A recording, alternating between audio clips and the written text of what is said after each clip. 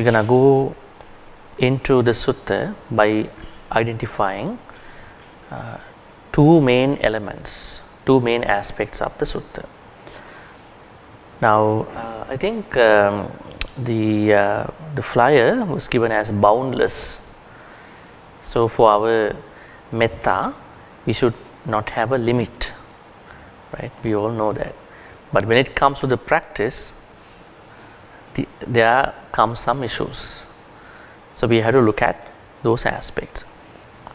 So, I would like to introduce the Karaṇīya Mettā Sutta according to two aspects: 15 skillful habits and the unlimited practice of Mettā. How many of you have ever heard about skillful habits that you can understand through the Mettā Sutta or Karaṇīya Mettā Sutta? This is a very important aspect of the Mettā Sutta. I don't know how many of you know that. You might be chanting this every day, right? Continuously. Karaṇīya Matta Kusalena Yantang Santam Padang Apisamicca. But if you do not know the contents specifically, then I think we have saddha, we have faith, we have trust about the teacher and the Dhamma, we still getting benefited. But if we know the meaning, I think that will really give us a very good insight about the sutta. I consider this sutta has two elements: 15 skillful habits and the unlimited practice of Mettā, which you know already. These are the 15 skillful habits. They are none other than the sutta's verses. Let's go to Mettā Sutta. How many verses are there in the Mettā Sutta? So, we have, I would say, 1, 2, 3, 4, 5, 10 stanzas, 10 verses that we can see in the sutta. So, if you can look at this third line of the first stanza up until the second line of the third stanza, these are the places where we find out these skillful habits. Let me tell you what is a skillful habit.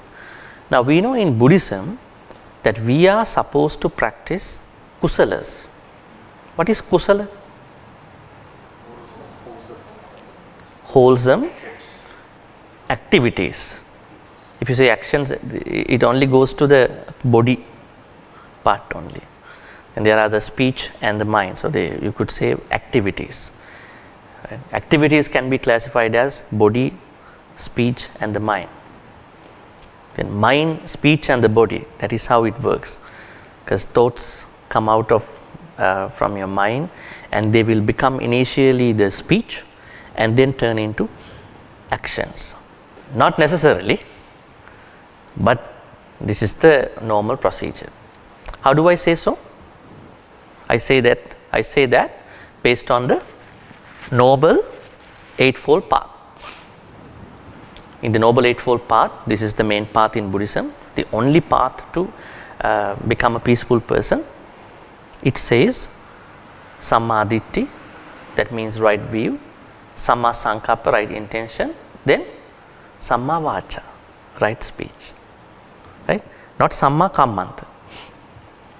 That means our speech arises right after the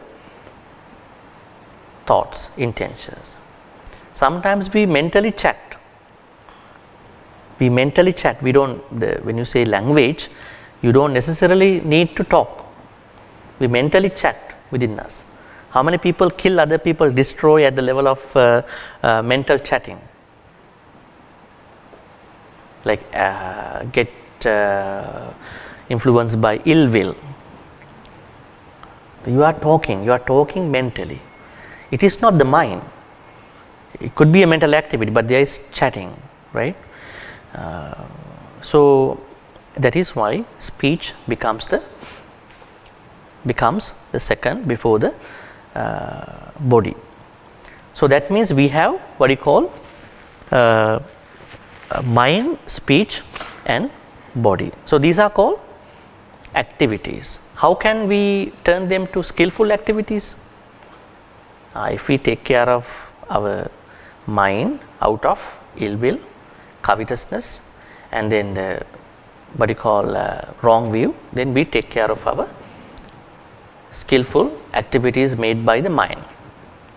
And if we take care of us from lying, then slandering, then hurtful speech, and then gossiping, then we take care of our speech from the unskillful activities. We transform them into skillful activities based on the speech. And then if we take care of our body from killing, stealing, and sexual misbehaving, then we take care of us from not creating unwholesome activities based on the body. Now, all these are skillful activities. What could be the word then when you are asked? Kusala kammas are skillful activities. Then there are skillful thoughts, skillful speech, skillful action. Action and activity we are taking a little differently. Now, then how do we connect skillful habits to skillful activities? That is a good transition. In my understanding, in order for you to have a smooth, flowing, consistent kusala life, you need to practice skillful habits as much as you can, even before your skillful activities. Now, these are only mentioned in one sutta. The sutta is Mettā Sutta. I think many people do not understand this. Let's see what they are. Sakko, Uju, Suju, Suvacho, Mudu, Anatimani, Santussako, Subharu, Appakicho, Sallahuka Vutti, Santindriyo, Nipako, Appagabho, Kulesu Ananugitto, Na cha Kuddang, Samachare, Kinchiyena, Vinyu Pare Upodeyo. Taken the two lines as one skillful habit. Let's go to the first one. Maybe a little bit of the translation, because you start from here. Karaṇīya matta kusalena yantang santam padang abhisamecca. How do we translate this? Yang tang santang padang abhisamecca. Those who want to look for the happiness. This santam padam means happiness. You could call it secular happiness and extra mundane happiness, right? So we have two types of happiness. Unfortunately, most people talk about that extra mundane happiness. That's happiness in the next life.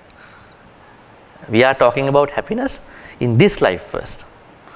Otherwise, you are creating a spiritual crime. Huh? You're telling people something will happen in the future, but do this now. Right? We are talking the happiness here.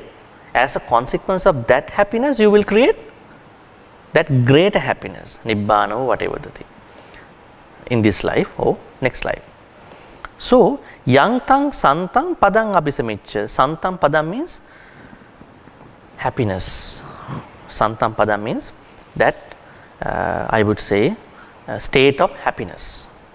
That state of happiness. Those who want to pursue, maybe enter into that state of happiness, Karaṇīya atta kusalena. That person should practice. Karaṇīya means kind of a should practice certain kusala habits. Certain kusala habits.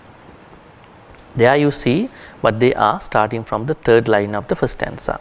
Sakko here. Now this is that sakko. Sakko. Then Uju, Suju, Suvacho, Suvacho, then Mudu, Anatimani, Santussako, Subharu, Appakicho, Sallahuka Butti, Santindriyo, Nipako, Appagabho, Kulesu Ananugittu. Then these two lines. Nacha kuddang samachari kinchi yena vinyu pare upavadeyo. Nacha. What are cha? You see cha here. What are they? Prepositions. Prepositions. Right? These are prepositions.